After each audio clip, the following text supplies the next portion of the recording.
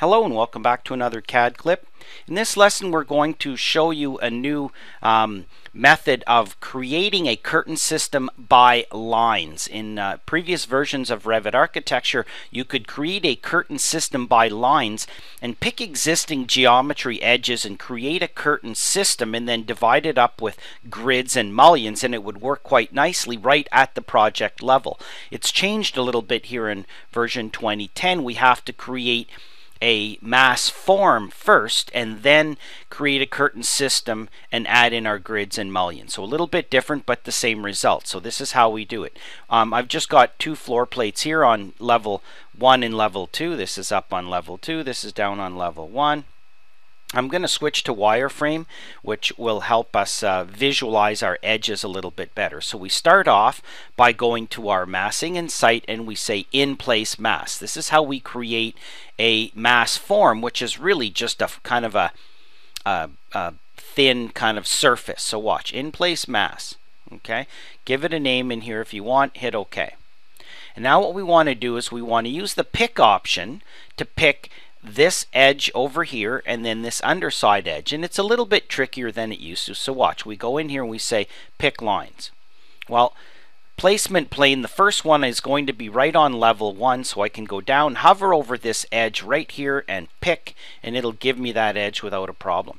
If you end up having problems, you can use your tab button, and sometimes you end up creating a chain of edges and go back and delete, but the main thing is get that one edge on there. Okay, then I go back and I use my pick option again, and this time what I want to do is placement surface. I want to pick. If I just say level 1 or 2, it's going to project that new line up to the top of level 2 or level 1. I want to say pick, and now I'm going to pick the soffit of this floor, click, and that is now my placement plane. Now I can go back to use my pick option, and now I can hover over this bottom edge here and go pick and then click out, hit escape, and now I've got my edge there. Okay, you might have to use your tab button.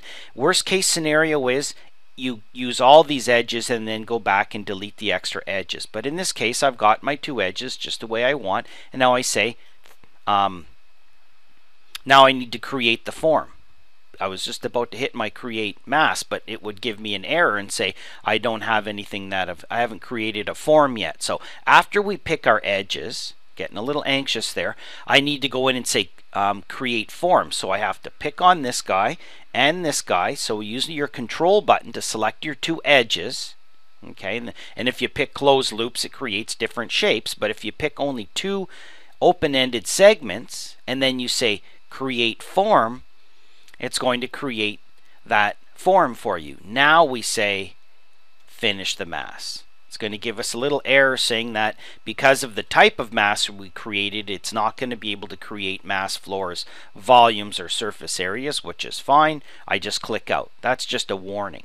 Now this is classified as a mass object, which is really, you know, just a kind of a flat kind of surface.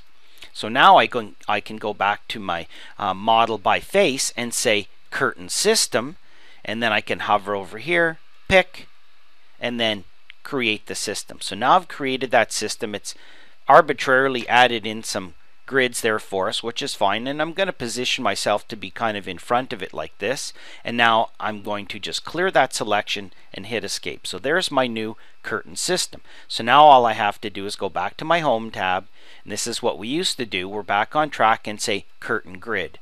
So I'm going to say, well, I'm going to divide that up so that those are equal like that, and then start dividing these in halves. Okay, we can get as fine as we want with this. Okay, and I could have deleted that other grid, and then halves again.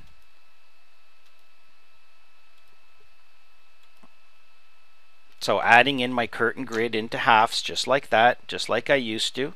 Okay, and then I can hit escape. I'm done all my grids, and now I go back to my mullion tool, and now we have the all grid lines. We used to use a control button to select them, and I can go in here and pick whichever one I want. Some of these work better than others, and it depends on how tight your configuration is. So I'm going to go with the 1.5 by 2.5 rectangular, all grids, hover over here, click. It's going to add in those grids. If you've created kind of a too much twist and stuff in there, it might give you a warning that you've got some short segments. Hitting escape, SD on the keyboard for shaded mode. And Revit's asking me to save. I'll just cancel out of that. And then we've got our curtain system, which basically is exactly the same as the way it used to be with the curtain system by lines, but now we're doing it by creating a mass form first, converting that to a curtain system, then we add our grids, then we add our mullions. And I should also point out that I only used one line segment at the top and one line segment at the bottom, which was the limit of what we used to be able to use in previous versions of Revit. But now we can actually use multi-segments. So I could have, you could have had other segments along the top or bottom and create that same curtain system. It gets a little tricky trying to get in and make the grids work, but the fact is you can have more than one segment at either end of this mass form before you turn it into a curtain system. Previously, you only got the opportunity to use one edge or one segment per edge. Now you can have multi-segments per edge at the top and bottom.